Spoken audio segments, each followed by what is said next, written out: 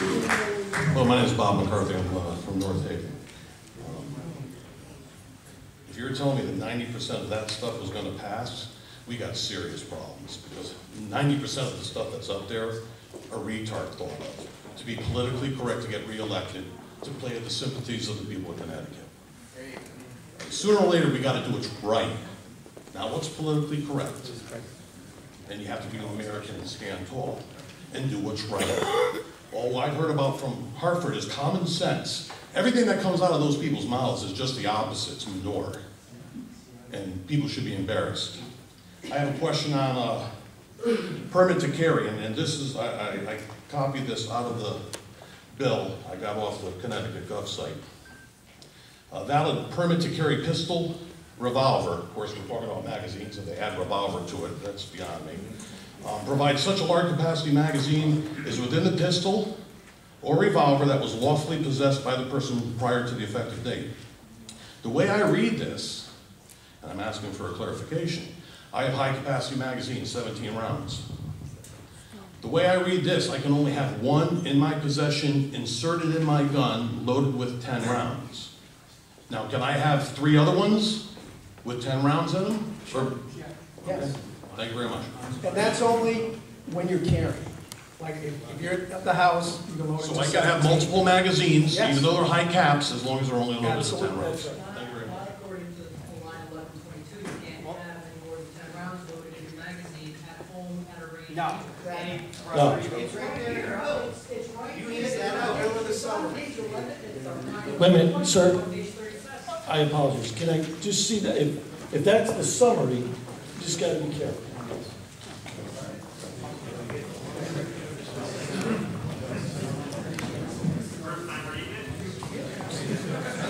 I can assure you, when you're at your home or at the range, you can have more than 10 rounds. The 10-round limit is when you're carrying a pistol pursuant to a carry permit. So, one second, sir, if you don't mind. So, just to be clear, I want to be clear, sir, I apologize for that. I don't know your name.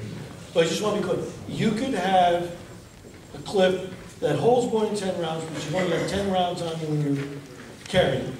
But in your house, you have 30 rounds, no problem, at the shooting range, 30 rounds, or whatever, no problem, more than 10. Fair enough? Okay, yes, sir. Hi, how you doing? My name is Eduardo Torrealba. We have spoken on the phone a couple of times. I do have 2 questions about clarification regarding this bill. The first one is, I have an AR-15, which was Connecticut legal prior to the passage of this law. Now, I always wanted to have 6-position adjustable stock because it's more comfortable. My wife can use it, my daughter can use it, but I could not have it because it was forbidden by law.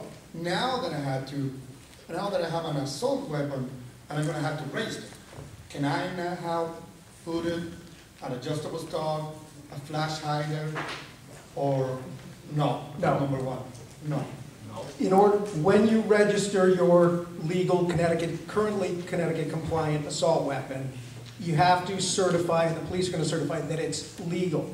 So if now it's got the telescoping stock, if now it has a flash suppressor, now it's not legal under the old law. So when you go to register it, it would be considered an illegal gun that you couldn't then legally register. What about So this isn't a pass to load it up with every military element.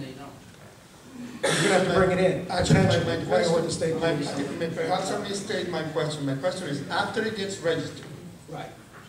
now there is a registered assault weapon, then I can put a collapsible stock?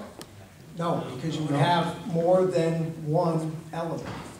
Under the current law... That's why it has to be registered. That's what I don't understand. Right. One is a registered assault weapon. The registration is not a license to alter this, adding more military features. That's going to make it an illegal gun. I see.